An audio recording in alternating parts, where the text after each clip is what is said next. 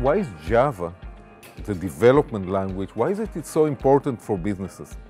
Because, for example, when you develop your blockchain application, you come with your own business and your developers probably have their own development skills.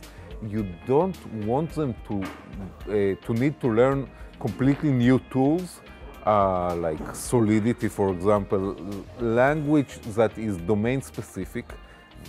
Your developers will need to learn it, and then they are stuck with it forever. You are locked into this architecture. Java is one, if not the most common language for enterprise applications.